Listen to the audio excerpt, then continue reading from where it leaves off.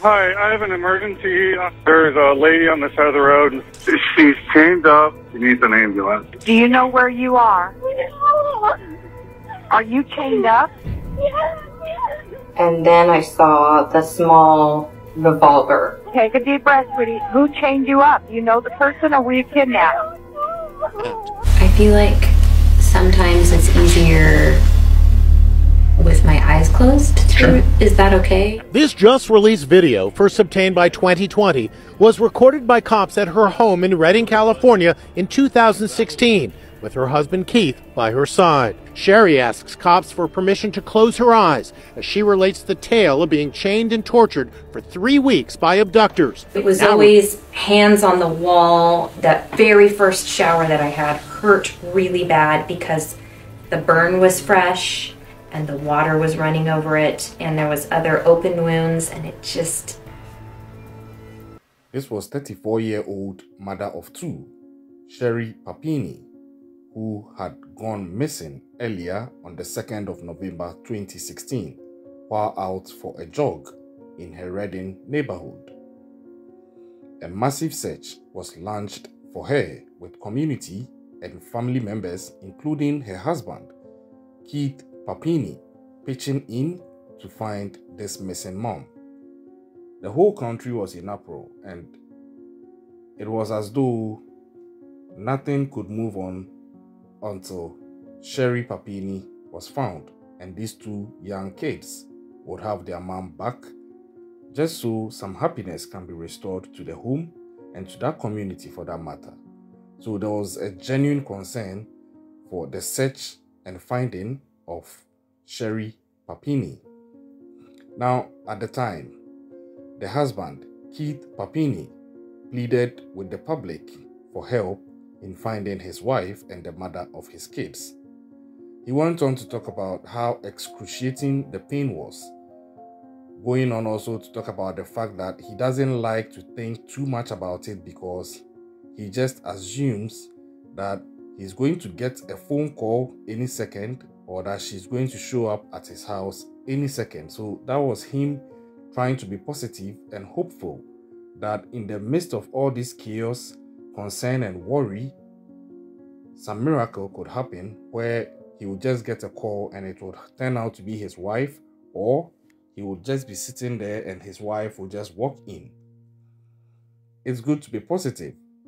Now, a reward was offered for information relating to the case, and a GoFundMe account was set up by friends of Keith Papini, all in an effort to aid the family in search efforts, and this ended up raising $50,000.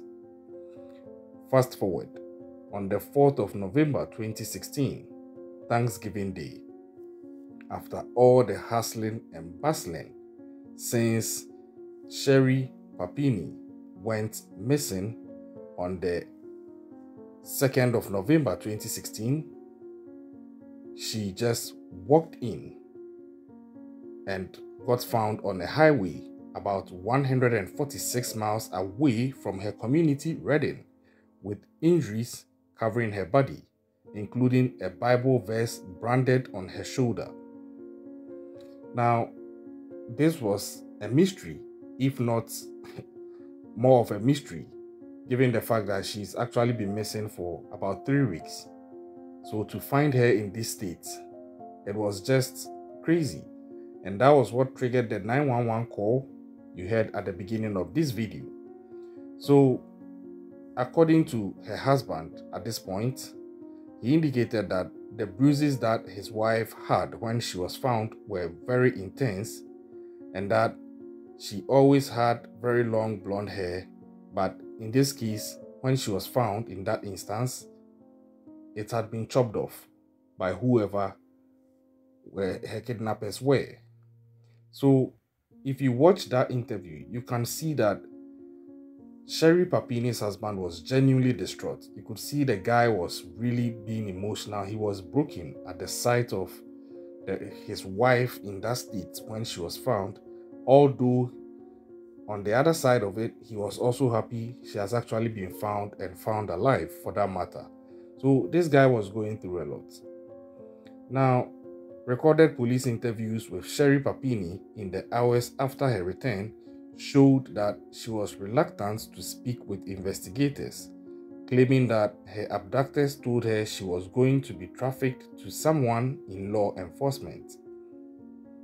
So this story was far from over. The fact that they had found Sherri Papini didn't mean that the case was over, because the police, as per normal protocol and practice, would have to engage her, take a statement from her, interview her, have a discussion with her to get to the bottom of the issue. Typically, they would want to establish who kidnapped or abducted her, where she was taken, if she can give any clues, if she saw anything. They would have to take some DNA, do a lot of things. I'm no expert though, but these things are standard, just so they can get a chance to unravel the case and possibly arrest the abductors. Because it's one thing the victim coming back, but it's another thing the abductors still being out there, because then it puts a dent on public safety and public peace, and the police would want to take away that blemish by making sure the abductors are arrested. So Sherri Papini was in for a long ride with the police, because she's the only one now who can speak to the case. But then she was reluctant to speak to them, claiming that her abductors had told her she was going to be trafficked to someone in law enforcement. She went on to say this, I quote, "Two women. There was an older one and a younger one. They were Hispanic. They spoke Spanish a lot. And these were the people that she claimed had kidnapped her. Two women, one older and a younger Hispanic woman who, according to her, were speaking a lot of Spanish." Now, given how she was going about it, officers had her husband sit in with her during one interview, at which they sought to ask various questions to get to the bottom of the issue. Detectives later returned for a second interview after this one, but then Sherri Papini remained reluctant to open up to them. This was what she said, I quote, "I don't know you guys. I don't know if you are in my corner. I know my husband. I know my husband's in my corner." Now, let's get into these statements that she made. Remember, she has already indicated that the two women who abducted her or kidnapped her were actually trafficking her to a law enforcement person. So, on that premise, it's understandable she wouldn't have much trust for anybody from law enforcement.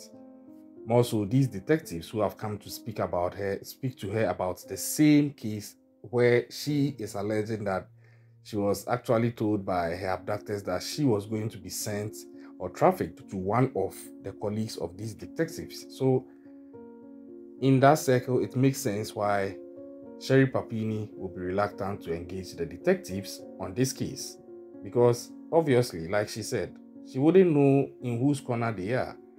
And if you are familiar with law enforcement, there's a perception out there that they look out for themselves.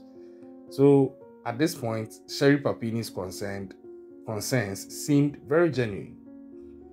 Now, she went on to claim that two Latina women abducted her at gunpoint and took her in an SUV to a location where she was kept chained up. The police had very little to work with, aside from that vague description of the suspects that Sherri Papini gave them. So this case was not really moving that fast. Aside the fact that she's been gone for 3 weeks, she's been searched for and all, her return didn't really give the police much of an advantage in having a chance to break this case, because she was already reluctant to engage them. And when she even did, to an extent, and gave a description of these so-called two women who had abducted her and taken her in an SUV, the description of these suspects turned out to be a bit vague. It took investigators a full year to gather enough information from Sherri Papini about her abductors before they could release composite sketches of the suspects to the public. Imagine that. Usually composite sketches don't take that long. But imagine when it has to take a year. That should be a good measure of an idea about how difficult the police found it to get information from Sherri Papini after her return. We will begin to understand why as the story unfolds. Now, the story traveled on. The composite sketches of the suspects were released to the public, and Alan Ernesto Phillips, the co-founder of the Northern Hispanic Latino Coalition, indicated that the hunt for the suspects rattled the Redding Latino community. So, don't forget, Sherri Papini stays in Redding. In that same Redding community, there are Hispanic Latinos in there. So, if you come out with an assertion or with a claim that the people who abducted you were two women of Latino descent, obviously then it puts the lenses on the Latino community, and that is a very uncomfortable thing to be in. Latino women were fearful that they might look like one of those people in the sketch, and from that point they could become a person of interest in that case until they are actually cleared as not being persons of interest. So these were desperate and trying times for Latinos in the community of Redding, all because of the testimony that Sherri Papini had given. Now, former Shasta County Sheriff's Deputy, Captain Pat Cropholer, came out to indicate that he had noticed several red flags in the story that Sherri Papini told about her abduction and abuse.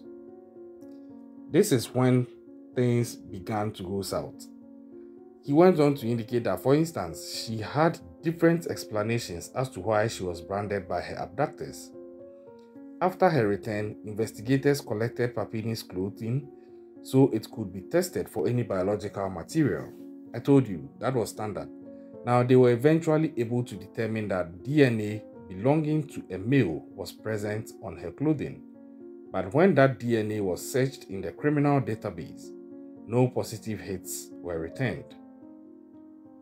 So they went on to search for her phone records, and while searching her phone records, investigators were also able to determine that in the days prior to her abduction, Sherri Papini was in touch with several men.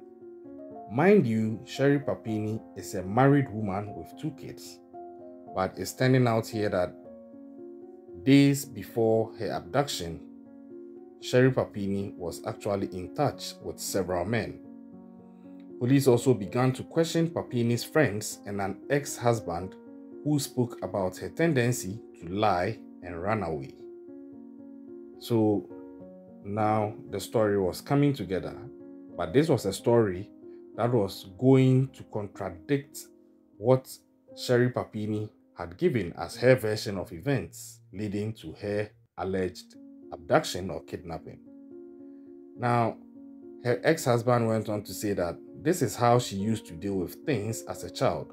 When things got hard, she would just run away. And the same thing was also told by one of her friends. So a pattern was forming.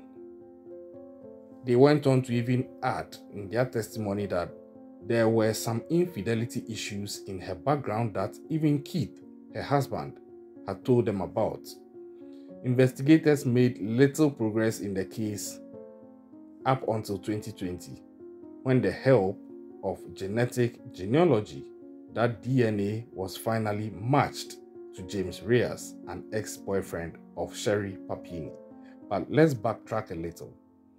This case started on the 2nd of November 2016, and the progress stalled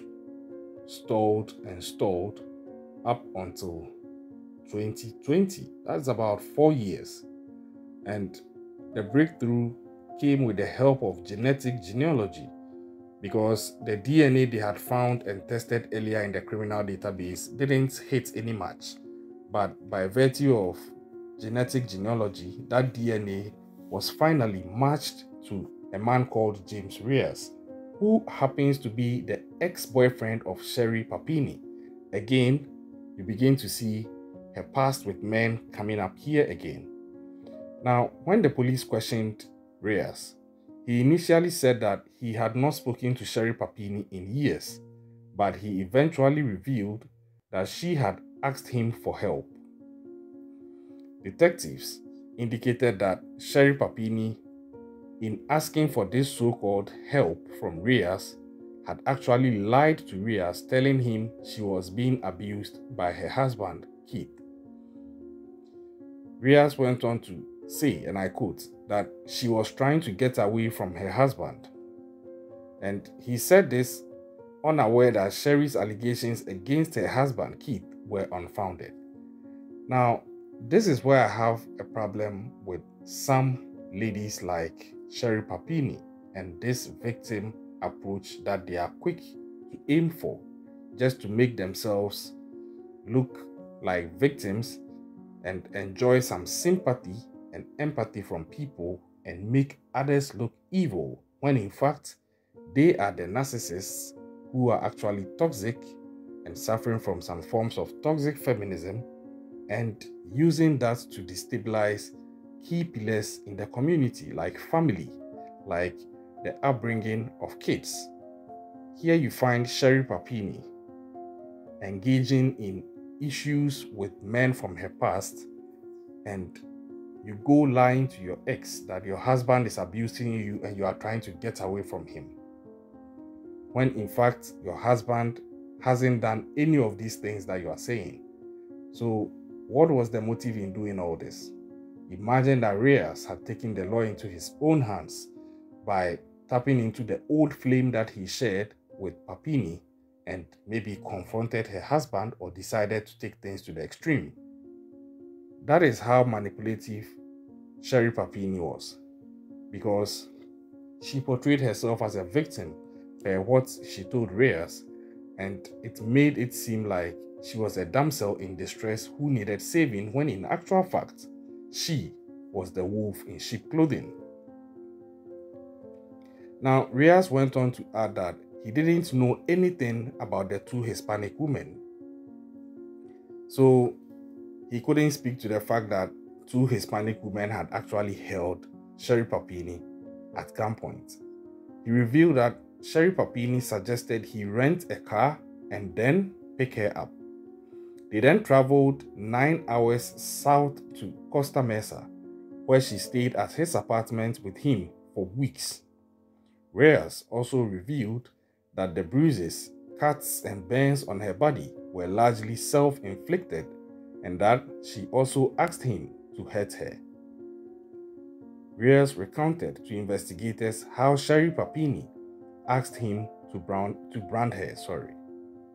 And at this point, he said he was like, I quote, "Oh, this is probably going to hurt. I mean, I've never done this."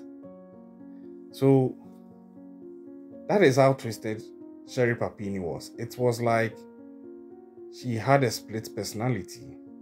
One side, she's the loving wife, loving mother of 2 kids, and she was the person that her community was so concerned about when she got missing. And when she was found, looking at the story she was peddling at the time, it seemed like she was the super mom, hero of the community.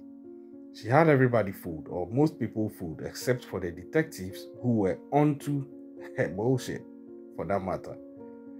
And for her to be able to sell this story upon her return, she went through the ordeal of injuring herself, inflicting wounds and injuries on herself. To what end? I don't know. Why do you have to go through all this?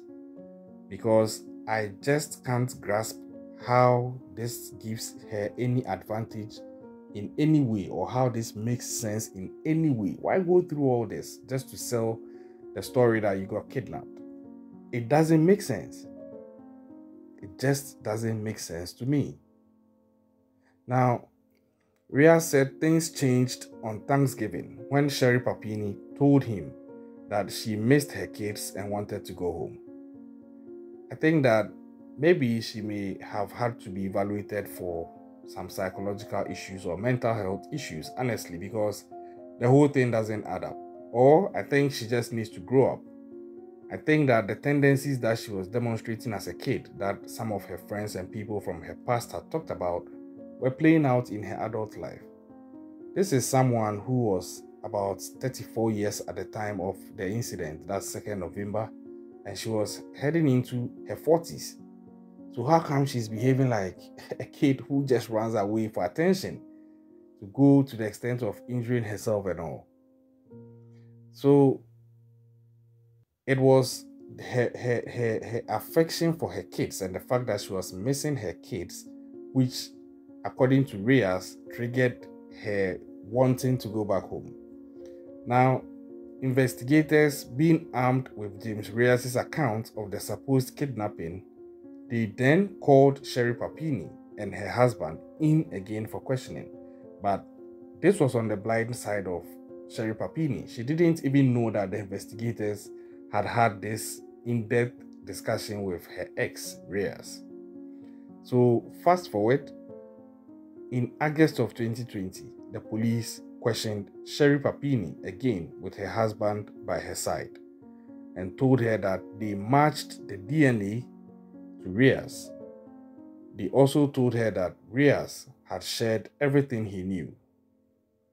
Now, Sherri Papini at first tried to deflect questions about Reyes' story, maintaining that she didn't flirt with any other men, and stuck to her story that it was 2 women who abducted her.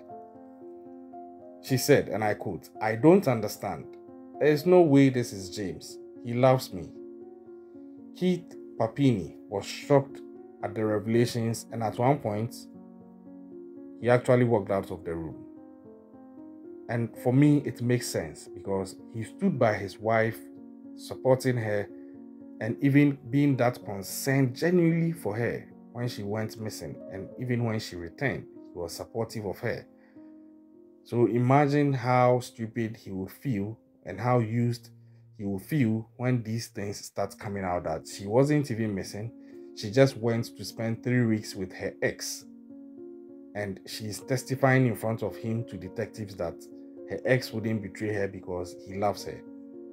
So he walked out of the room at a point and he said, "I am the idiot husband who stayed around the whole time." And it sums up what I said, because you don't do that to someone who cares about you. I think Sherri Papini was ungrateful. I think that she took good people for granted. She took the support, loyalty, and love of her husband for granted, and even that of her ex-boyfriend also for granted. And she was just using them as tools for her pleasure and also to get whatever she wanted, never holding herself accountable in any way. Now, in March, Sherri Papini was arrested and charged with making false statements and mail fraud. Prosecutors said that Sherri Papini's hoax kidnapping cost taxpayers more than $300,000 in wasted resources, including money she collected from the California Victims Compensation Board and Social Security disability income. The news sent shockwaves through Redding.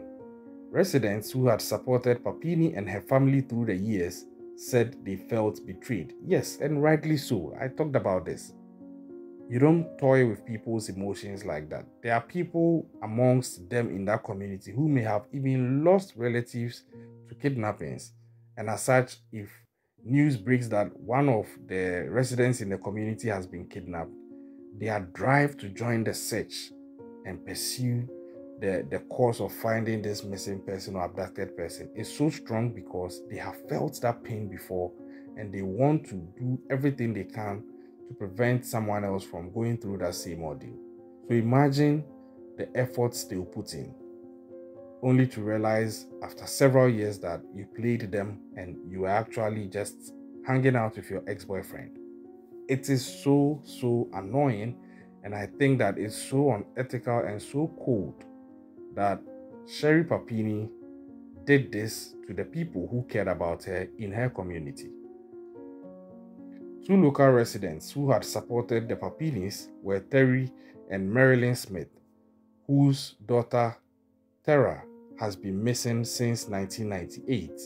So it's just like I said. And they went on to say that it was a slap in the face. Exactly the point I made. You don't do this to people. Now, they indicated also that it just kind of makes a mockery out of anyone who is really lost a person. So this was how things had gone. Now, in her statement to the judge before sentencing, Sherri Papini said she was willing to accept responsibility for her actions. So I think that this was when, for the first time in her life, probably, she realized that she can't escape responsibility. She can't escape accountability. She needs to embrace it so that she can learn something and move past it. I think the magnitude of the outcome of what she pulled woke her up to the fact that she had messed up big time on a national level and to an extent even on a global level, because this story was all over the news. Big channels like CNN, BBC covered all this, and those of us who are not even in the United States but in other parts of the world also got to see some of these cases play out. So she realized that just like that, the things she didn't deal with in her childhood and teenage years has caused so much drama and shame for herself on a national level, and not just for herself, for her husband, but even more importantly, for her kids, the two kids. This is like a legacy issue. If you Google Sherri Papini, it's there. Imagine these kids growing up and seeing this about their mom. I hope they get some kind of counseling and guidance as they grow so this doesn't affect them adversely. And as a mother, I don't think she's fit to keep that role. So she was arraigned before court and the sentencing was to happen. She said that she is willing to accept responsibility for her actions, and I'm quoting what she said. "I am not choosing to stay frozen like I was in 2016. I am choosing to commit to healing the parts of myself that were so very broken." Exactly my point. I think that she was lacking something. She was broken inside, and this was her way of either escaping it or dealing with it, but either way it's stupid. I think that she needs support, and I'm hoping that her going to prison isn't just that, but other forms of support will be given to her to get her to be better. Her husband actually divorced her and took sole custody of the kids after this because the blow was just too much, and I understand him. Now, the U.S. District Court judge ordered Sherri Papini to pay $309,000 in restitution and even questioned if she would be able to pay that money. He said, "I would ask rhetorically, who is going to employ her in future?" And for the judge to even ask this, I think is crucial because that is the truth of the matter. Who is actually going to employ her? For her to be capable to pull such an elaborate scheme, I think that it puts her brand in jeopardy, and it puts this question mark around her where anybody attempting to deal with her will wonder what she'll pull up next, that they may not have the grounds or the stomach to handle. So the case just went from a shocking abduction of a mother of two small children that had rocked a family and a northern California town called Redding and the entire country as a whole, to a case where somebody had just kidnapped herself. It was a hoax.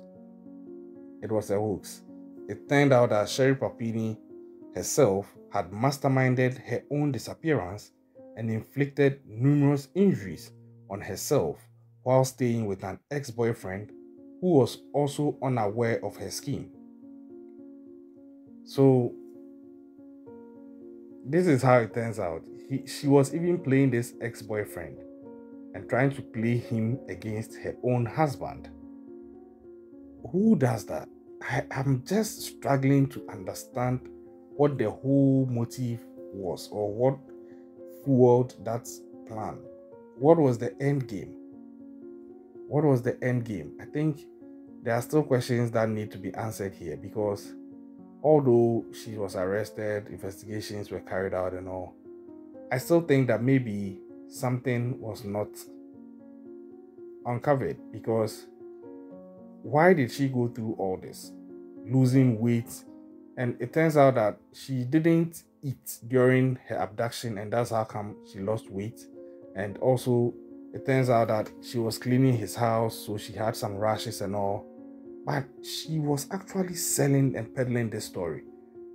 So if you look at her physically, what she had on her, the things, the rashes, the bruises, you would believe, or you are likely to believe, whatever she was saying. And I think the police and detectives did an excellent job. Look, if people like this, narcissistic people like this, try to sell something to you, it takes a very high level of objectivity, observation, non-bias, and professionalism to be able to see through that bullshit. Because in the midst of the crying, the bruising, the bleeding, the sores, the rashes, it would have been quite easy for the police to also be fooled. And I tip my hats off to them for the fact that they stayed on this case from 2016 right through to 2022, where finally she was uncovered and prosecuted. I think that they showed the essence of true police work, and they showed that they are able to pursue cases from beginning to the end in a professional manner and in an excellent manner for that part. I think they should have been commended much more than they were at the time, because negative news sells fast, like we've all heard. But I think that thorough work like this shouldn't go unpraised. So as it stands now, Sherri Papini has actually been sentenced to prison and is serving her time. She was sentenced to 18 months in prison, and she's doing her time. Her husband has divorced her, taking sole custody of the kids. And it wasn't difficult, because everything that Sherri Papini had orchestrated in this forced kidnapping was still going to be used against her in the custody hearing. So she was going to lose the case hands down.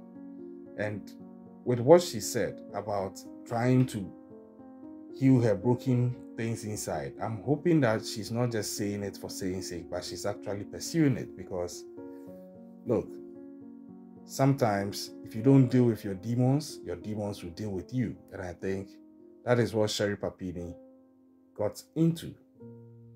What do you think about this whole episode about Sherri Papini? There are other people who have done this, like recently Carlee Russell, whose case I also have in my playlist. I think I have about 4 videos of them. This is becoming something that I just don't understand as to why people will do this and they'll turn up again. But I guess in their own twisted mind, it makes sense. And maybe I don't get it because I'm not as intelligent as these people. Let me give them the benefit of the doubt. But hey, leave your comments in the comment section. What do you think fuels such acts? And what do you think should have been the worst punishment that maybe could have been considered for Sherri Papini? Leave your comments in the comment section. Subscribe to the channel if you haven't yet done so. Turn on post notifications. Share our videos. We'll catch you next time. Until then, stay safe out there.